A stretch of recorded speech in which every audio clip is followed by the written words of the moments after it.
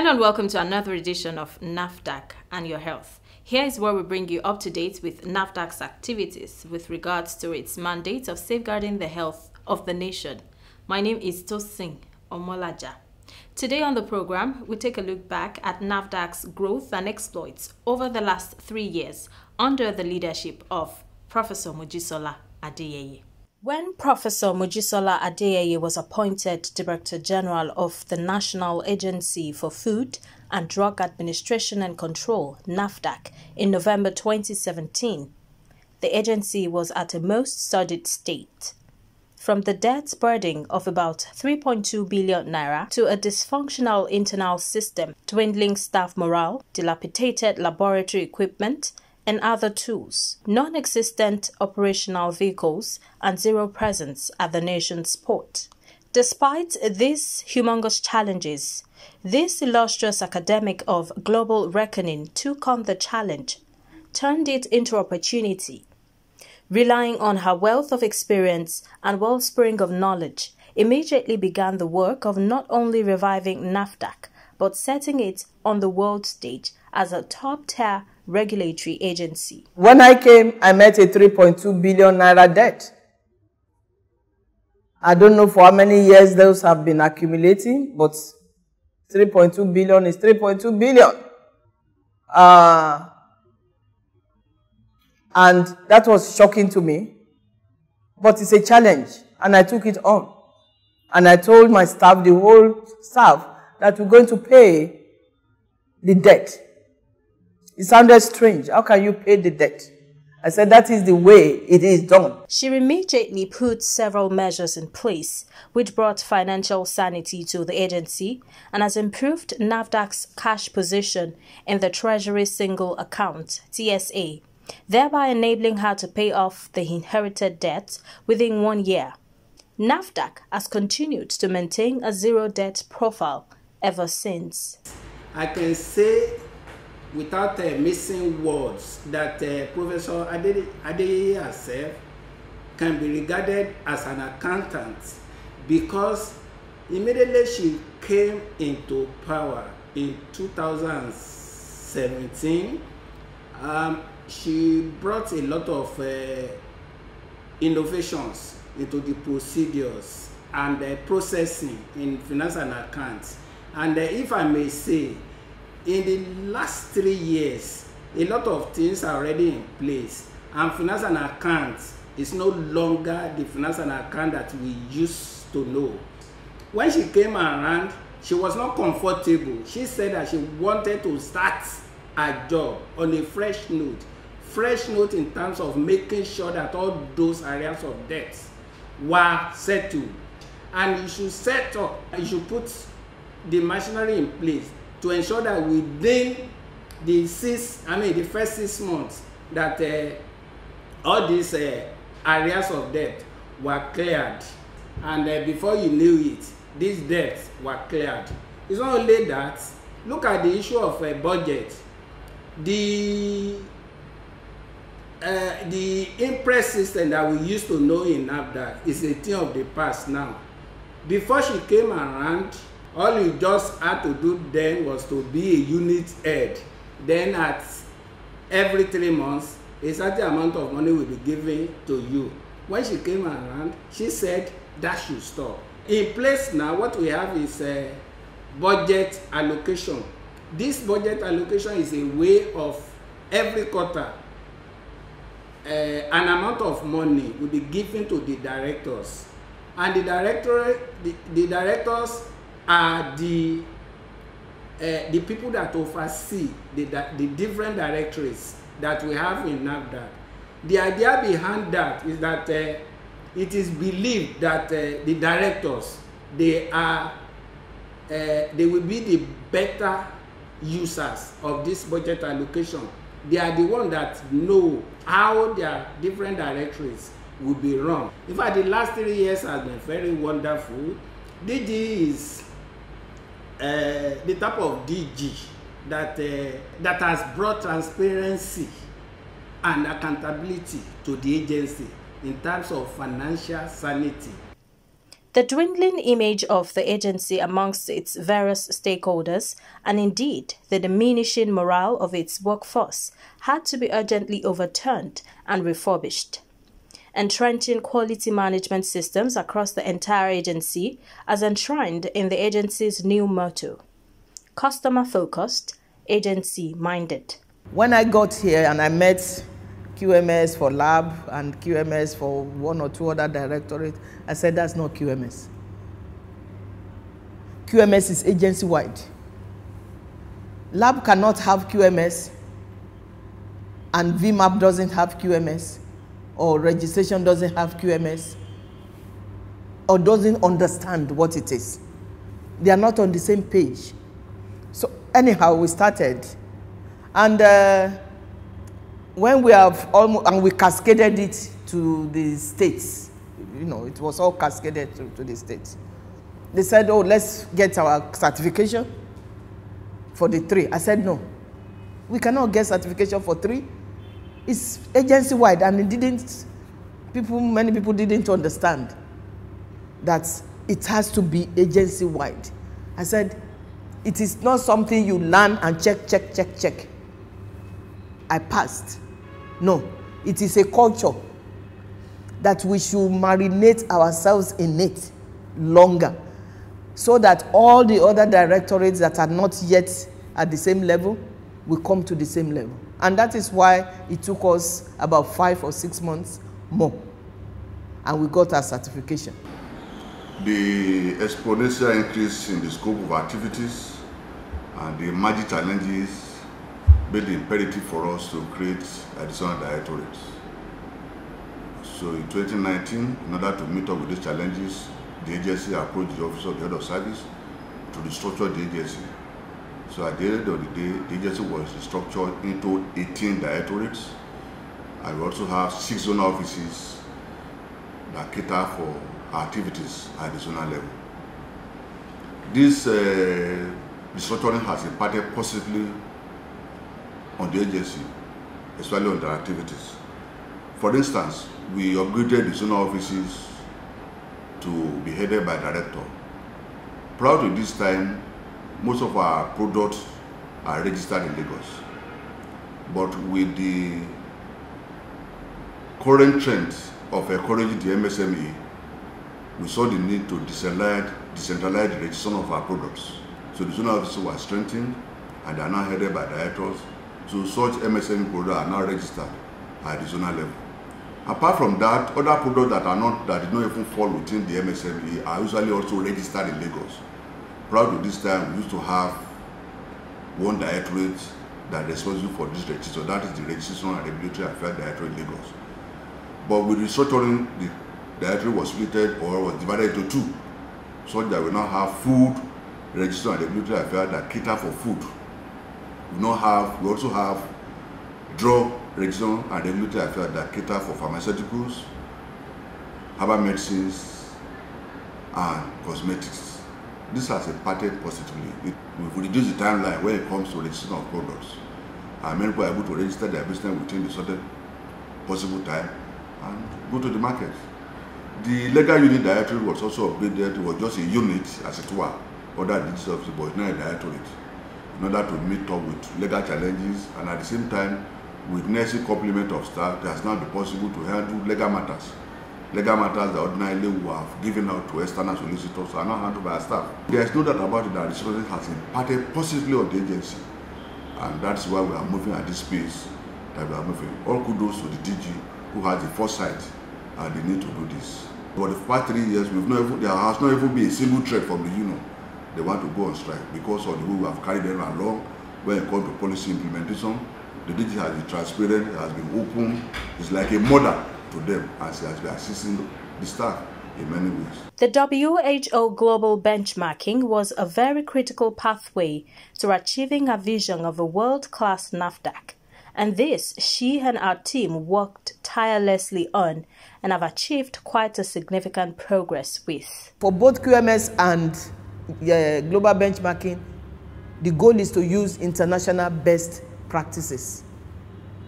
So it's not like Nigeria is going to be different from Canada.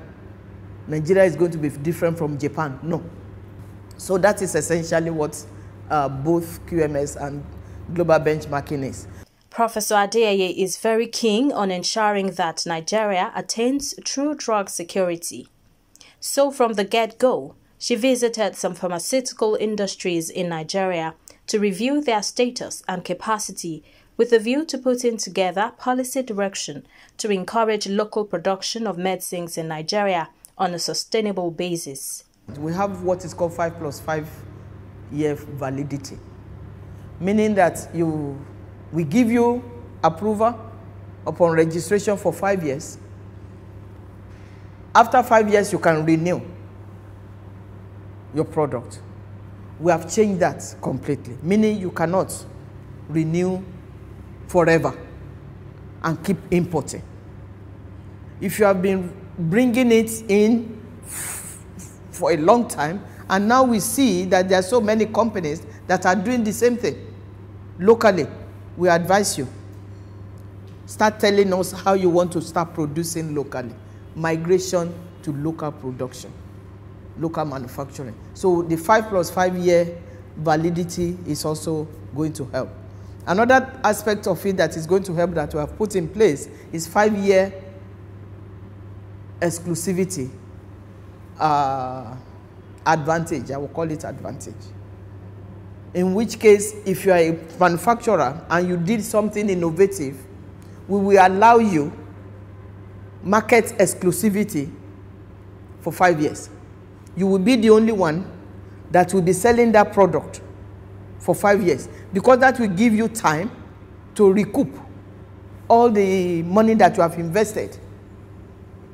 To me, that is going to help our manufacturers to become more innovative. So that is also part of local manufacturing that we're encouraging. One of the ways we ensure compliance or help industries by producing guidance documents, which basically helps them know, or rather understand what we're thinking, help them understand the processes, help them understand what they're expected to do. And that way it increases compliance. And also, from the inspections we've carried out, we've tried to, put a roadmap in place for some local industries to help them transit from rudimentary GMP practices to WHO requirements, which is more internationally recognized. And we also have carried out a survey, and the survey on capacity utilization of the local pharma industry. The outcome has shown that they have installed capacity to make a lot of products. Beyond local production of quality drugs, she has also worked relentlessly to ensure Nigeria keys into global traceability framework to ensure and guarantee drug safety. When we talk about traceability, we're really looking to see how we can monitor the progress or the movement of a product through the supply chain. It gives you visibility from manufacturing through the distribution all the way up to when it is dispensed and administered to the patient, so you can see where the product is. It also allows you to secure the supply chain. Once you're able to use certain pieces of information, you know the source of the product, you know where it is at any point in time, and you're able to have assurance of the quality of the product, that your supply chain is protected, and it prevents the infiltration of substandard or falsified regulated products. Professor Adeyeye, in a determined effort to combat substandard and falsified medicines, illicit drugs and chemicals, as well as unwholesome foods, has deployed multifaceted measures and strategies. Rather than running after fake drug importers here in Nigeria, NAFDAC has made it difficult, if not impossible, to ship fake drugs into Nigeria without being caught at the country of export, which has in turn drastically reduced the hues and cries over arrests of fake medicine importers in Nigeria by NAFDAC, as the agency has taken the battle to the countries where the products are being manufactured. The agency on the 9th of October 2020 blacklisted Mars Remedies PVT Limited, India, for the manufacture of falsified ciprofloxacin tablets BP 500 mg for Pinnacle Health Pharmaceutical Limited, Lagos. In view of the unprofessional practice, the agency stated that all products manufactured by the company would no longer be allowed into Nigeria. The upgrade of the agency's laboratories across the country is one of the very key and indeed laudable achievements of Professor Mojisola Adeyeye. She prioritized ensuring that the laboratories are fitted with the latest and state-of-the-art equipment, cutting across its food, drug and vaccines laboratories to enable the agency deliver on its mandates of safeguarding the health of every Nigerian. NAFDAC has 7 labs. 5 of them are now accredited, including the Vaccines and Biologics Lab, accredited with ISO 17025. So aside from the ISO certification, you have to have ISO compliant equipment. Because you cannot say you have ISO certified lab and be using equipment that is 15 years old. Because all equipment now are being manufactured to be ISO certified, meaning that the ease of accumulating data, the ease of analyzing data, the ease of retrieving data, the ease of securing data are much better now than what it was 15 years because it's now ISO compliant. Nigeria is also part of the global community where peace is advocated. So we have now equipment that we can use for prohibition of chemical weapons. The government is supporting us on that because our lab was chosen as one of the labs, NAFDAC lab was chosen as one of the labs that can handle such pieces of equipment. The good thing is that equipment that can be used for prohibition of chemical weapons can also be used in testing food. So our lab is very central, our lab extremely important in order to ensure that quality of whatever we are regulating is maintained. The management, especially with the leadership of Professor Moji Adeyeye, has been very tremendous. We have started acquiring state-of-the-art technology, state-of-the-art equipment, and we are looking at research-based regulatory activities. The lab has ISO 17025 accreditation in 17 testing schools. These 17 testing schools where we have accreditation confers on us that we have the technical ability, then we have the personnel and the management requirement to make sure that we test medicines according to international standards, and any results released from this laboratory cannot be faulted anywhere all over the world. The agency's vaccine laboratory have also received significant uplift. As we speak, NAFDAC is working towards a target where Nigeria will be able to manufacture our own vaccines. But it doesn't matter how much research and development you did, if you cannot translate it into product that will help the public, it's almost nothing, it's almost useless. But we are now getting there. Investigations and enforcement are critical to achieving the agency's mandate. The successes recorded over the last 3 years have been nothing short of resounding. Since the assumption of duty of Professor Mojisola Adeyeye in NAFDAC, we've made great strides. Within the 3 years, we've been able to, number one, to dismantle some of the criminal networks, as well as destroy very substantial amount of the banned tramadol. In 2019, we destroyed banned tramadol, what about 2 billion naira as well. In the east, that was in Oka, Then from the same 2019 to date, we got about 45 container load of tramadol. Working with PID, Pulse Inspection Directorate of NAFDAC, our sister directorate, and as well as the customs. And the street value is 1.7 trillion naira. We have strengthened our intelligence as well as our efforts at ensuring that all this could not happen again. One of such is the integration of NAFDAC on the platform, on the trade portal platform fully, which now makes us to see some of the consignments that are coming.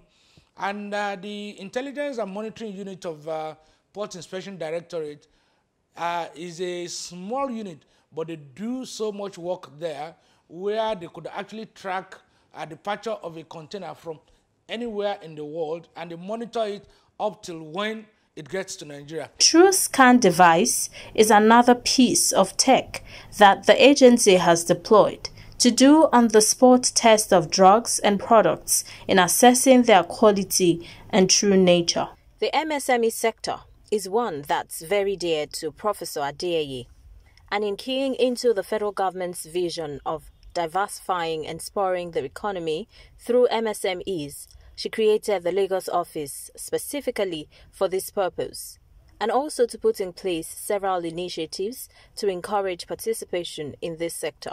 And knowing the MSMEs as a critical core to the economy of this country, NAFDAC is doing a lot to promote the growth of MSMEs so that as many Nigerians as possible that can work on NAFDAC's regulated products are registered. We will need to assist them because MSMEs are the ones driving the economy of this country. During the peak of the pandemic, she led the agency to further provide palliatives for this ever-growing sector. We listen to their cries and things that bothered them concerning their business. And of course, we do not want people's businesses to die. And that was why we said e-registration, if we can come up with e-registration for the MSMEs on our NAPAMs, because that is the portal that we use for e-registration. Then people can sit at home, put in the application, do everything they have to do, and if they are in production, we can find a way of carrying out inspection either by remotely or we actually go there, pick their samples, send it to the lab, you see. So they're not even having any contact. They're only going to have contact with the inspectors. And then if the products pass, all they see is that they get information via email that their product has passed. The pandemic also proved NAFDAC's preparedness in the areas of herbal medicine.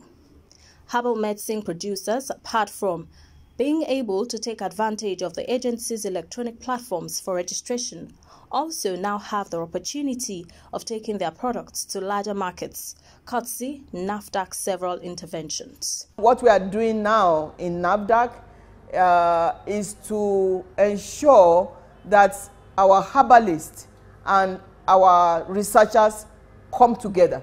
We inaugurated the Herbal Medicine Product Committee. We want to bridge the gap, increase the trust between the two, because as a researcher, you cannot assume you can just get a plant material and make it yours. You have to recognize that the herbalist is the one that has the idea, so that our own herbal medicines can be translated into products. Joining over 170 countries around the world that use mobile applications in reporting adverse drug reactions, the Med Safety app is NAFDAC's latest infusion of technology to its service delivery. That's how much we can take today on the program. Importing, distributing, producing and selling fake drugs and cosmetics, adulterated food and so on are criminal activities that destroy lives. Join the fight against these heinous crimes by reporting any suspicious activity in your area to NAFDAC. Let's join hands to safeguard the health of our nation. Till next week, stay safe.